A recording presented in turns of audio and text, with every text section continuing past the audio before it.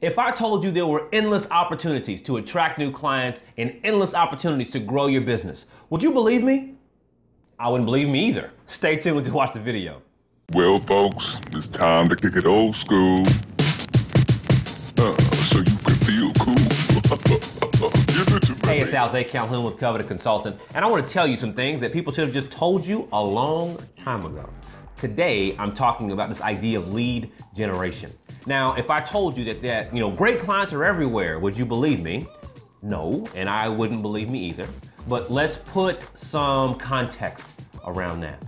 What you do is some level of expertise in digital marketing, whether that is website design, whether it's graphic design, whether it is copy, whether it is content, whether it is optimization work, etc. Because we all know those things, they come together in some way, right? Online presence all comes together in some way.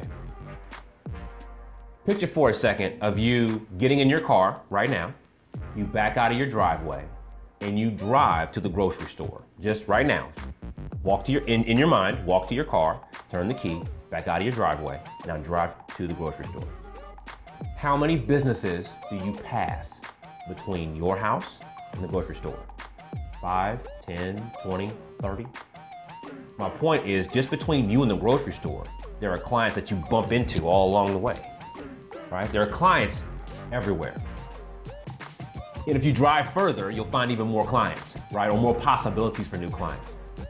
The issue that you're having is that either you are scared to approach those clients or potential clients, or you honestly feel that you're irrelevant to them. One or the other. Either you have a fear of approaching them, or you have a concern about your relevance. So now let's go a little deeper. You've got some decisions to make.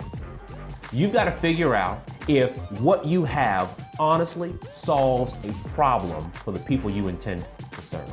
Forget the niche. Forget picking some fancy niche or what have you. At a very base level, in your business, are you just selling services, work that you want to do, expertise that you think that you have, or are you actively solving a problem for the business owner? Newsflash: the business owner does not want more social media stuff. They don't want more website stuff. What they want is what a good web presence will get them. So whatever your angle is on this thing called digital marketing, you have to make sure that through digital marketing, your client can get a result. If you do that, you will find how you describe your services to be much more interesting. If you do that, you will find yourself to have much more courage when presenting your services to people because you know what you do will actually improve their situation. If you do that, you will find that you will have so much more relevance to those you speak to because now you're not just pitching services to them, you are actively solving problems. Take a moment of reflection. What you do, what you know, your specific area of expertise. Are we solving a problem or are we just selling services? Hey, it's Alzay again, and I appreciate you for watching that video. I know that things are really straightforward when they're here on the screen, neatly laid out and everything.